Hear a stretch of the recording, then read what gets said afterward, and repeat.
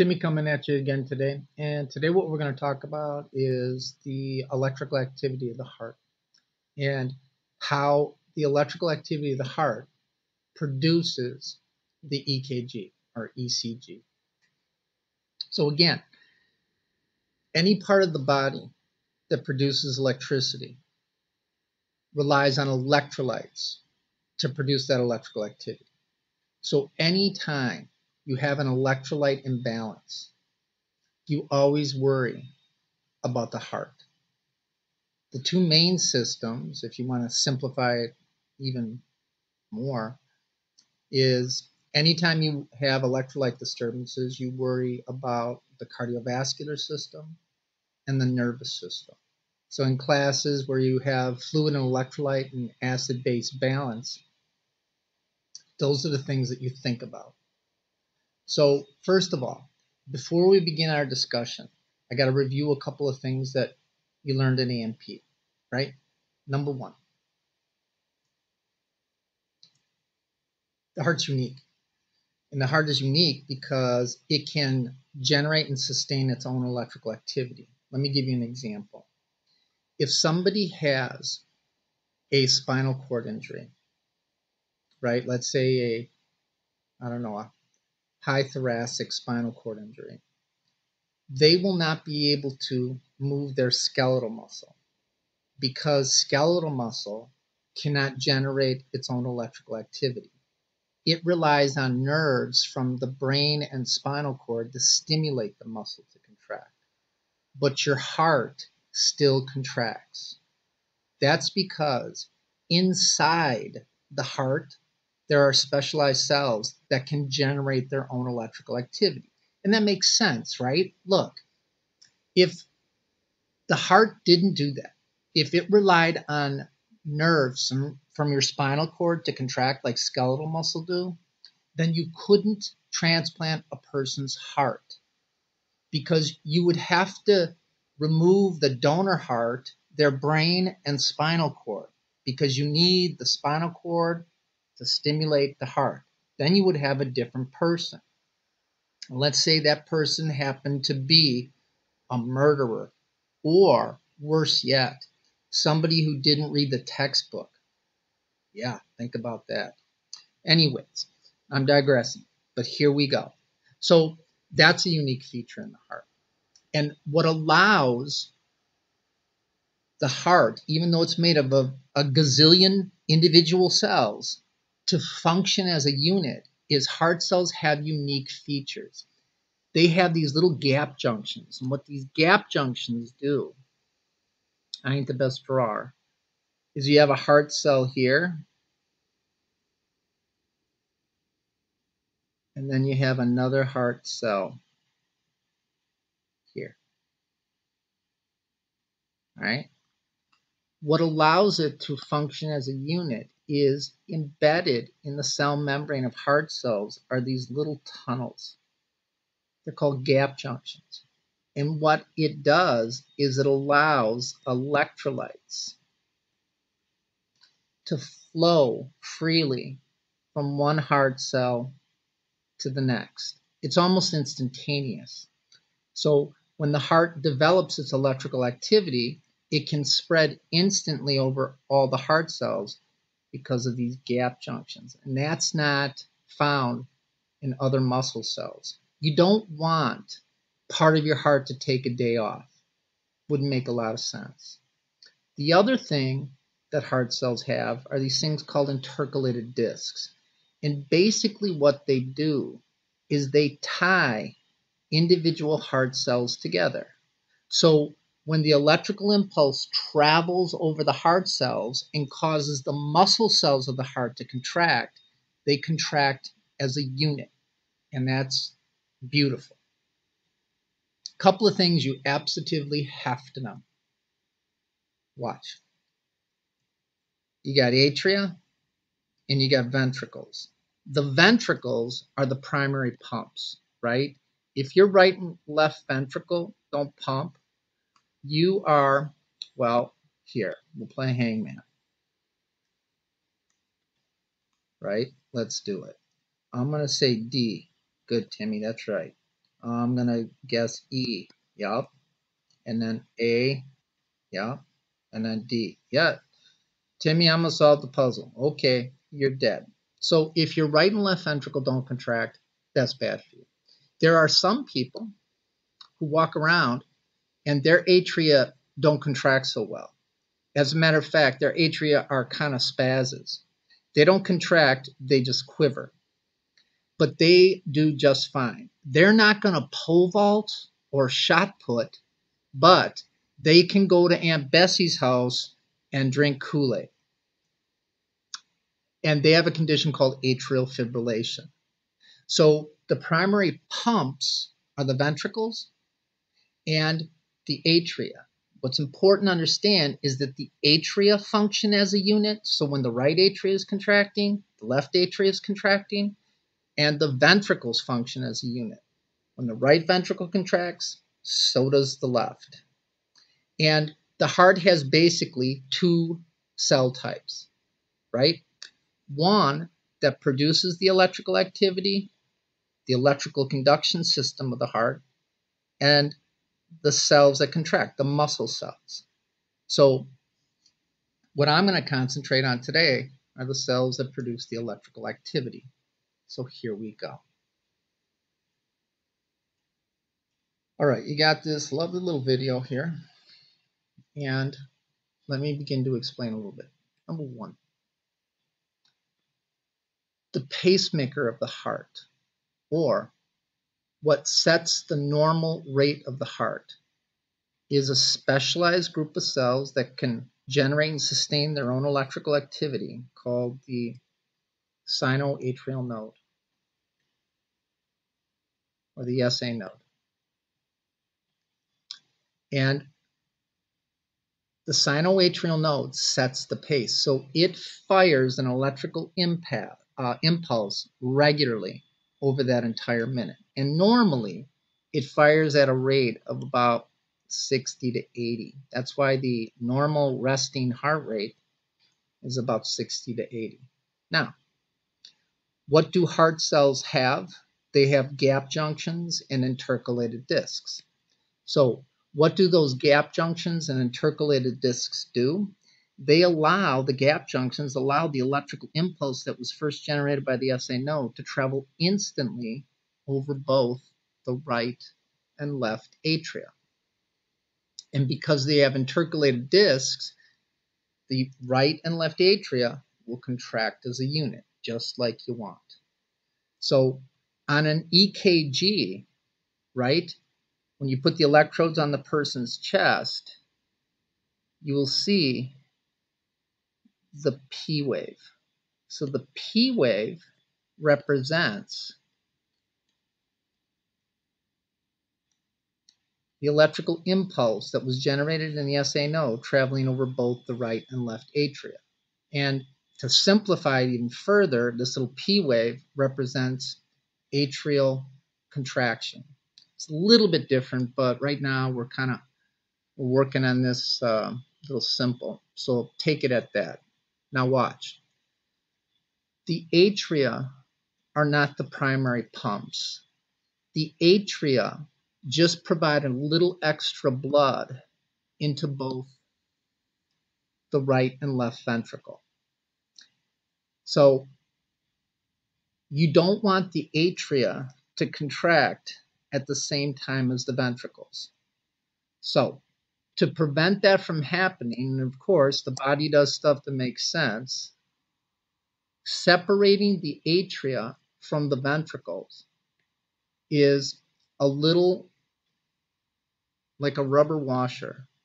It's a little insulating ring called the fibrous non-electrical conducting ring. So it separates electrically, at least, the atria from the ventricles. So the impulse that's generated in the SA node cannot travel instantly to the ventricles. You don't want that, right? You want the atria to contract to push that additional blood into the ventricles before the ventricles contract. What prevents that impulse from the SA node going directly to the ventricles? Well, your little fibrous non-electrical conducting ring, or the Fibers, or the little smiley face rubber washer, whatever you want to remember it as. So what happens is once that impulse is generated in the SA node,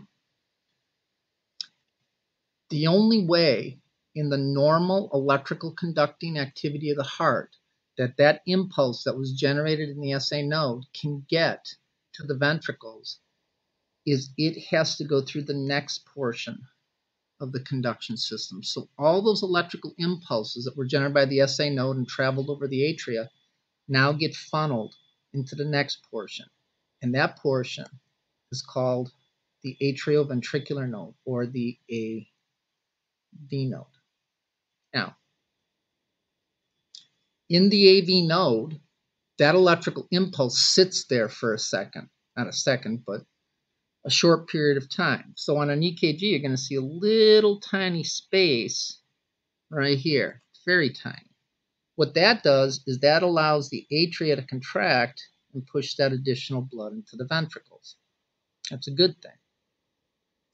Once that delay is over, that electrical impulse is then going to travel over the bundle of His, and then the bundle of His is splits into the left bundle branch and then the right bundle branch. So these are those specialized cells that conduct the electrical impulse. And those electrical impulses then travel to these little bifurcating fibers, these little spread out fibers called the Purkinje fibers. And what the Purkinje fibers do is they generate their electrical impulse, and it will cause both the right and left ventricle to contract. And on an EKG, you see this. This is called the QRS. And simply put, it represents the right and left ventricle contracting. So the electrolytes moving through the bundle of His, left and right bundle branch of Purkinje fibers, and it's going to produce the QRS. And that represents both the right and left ventricle contracting at the same time.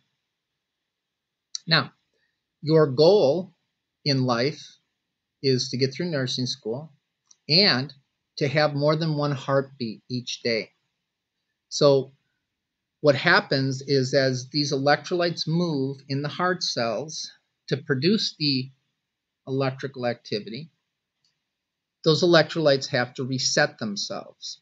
So after the QRS, you see another wave, and that wave is called the T wave.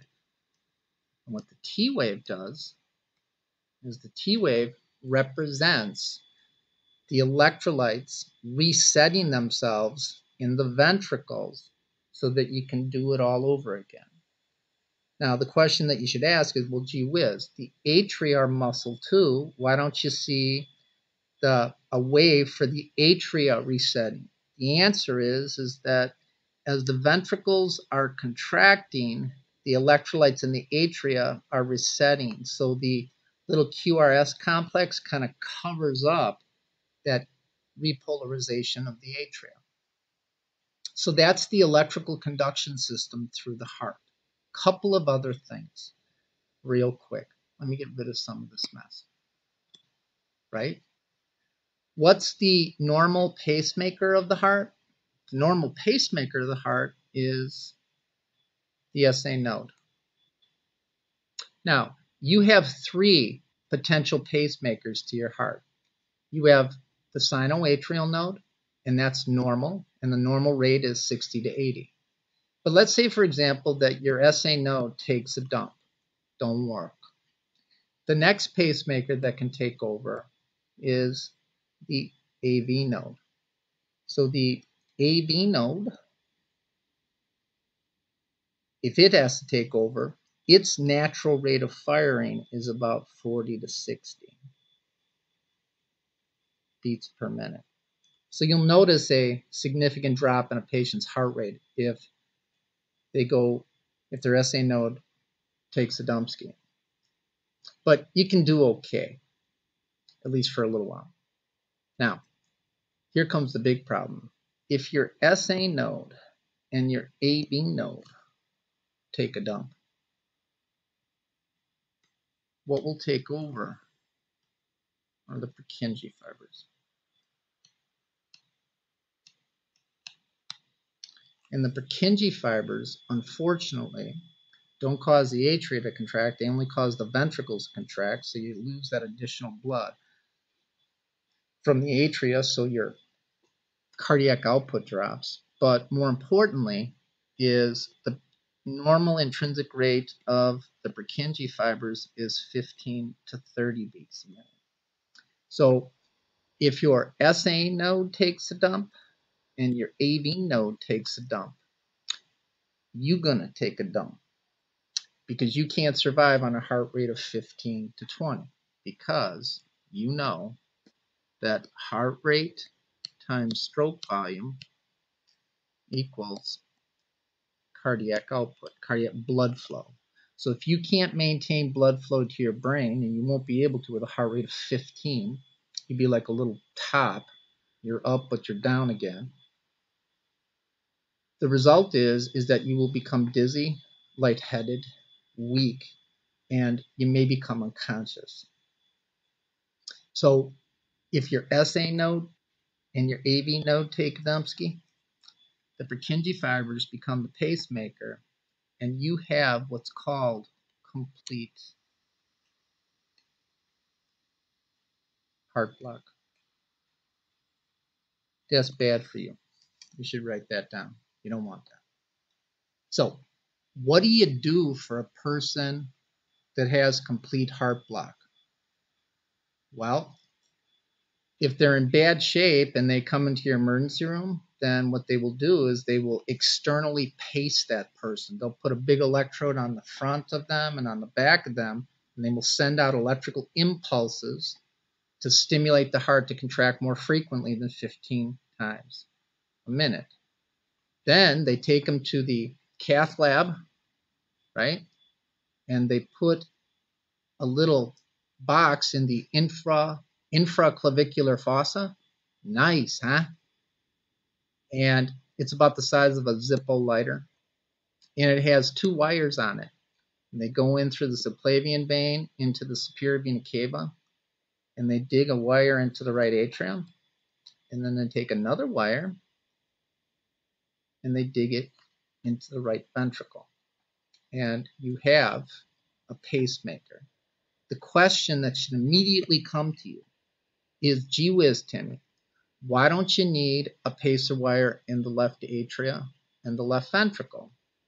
The answer is that remember that the right atria and left atria are electrically connected by those gap junctions. So when that pacemaker fires, it's going to stimulate the right atria, but because of gap junctions and intercalated discs, it's going to stimulate the left atria. Then there's going to be a little delay to allow the atria to contract, and then you're going to get the stimulation of the right ventricle, and same holds true, that when you stimulate the right ventricle with a little pacer wire, because of gap junctions and intercalated discs, the left ventricle is going to contract. So if you were to look at somebody's EKG who has a pacer, and most pacemakers now are dual chambered, so they pace the atria and the ventricle, you're going to see this. You're going to see the P, QRS, and T wave, but what you'll see is you'll see a little spike there. That's a pacer spike, and that causes the atria to contract. Then you're going to see another pacer spike, and that is stimulating the ventricles to contract. And the resetting of the atria do it all by their lonesome. So I hope that helped. Be good and study hard.